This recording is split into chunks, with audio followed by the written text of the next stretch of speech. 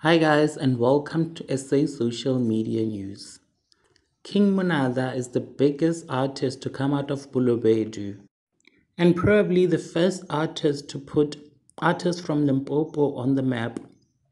He's had so many songs of the year for over 3 consecutive years. And now the question is, why was his BMW M4 being towed away recently? Is he broke or was he shooting a music video? A picture of police officer towing his car was doing the rounds on social media, and a lot of people have been speculating that he could be in debt and is unable to pay for his car. He then replied to the speculation. He went onto Twitter and then he tweeted the following. Ba tšere koloi tšo ke boela maotong with laughing emojis.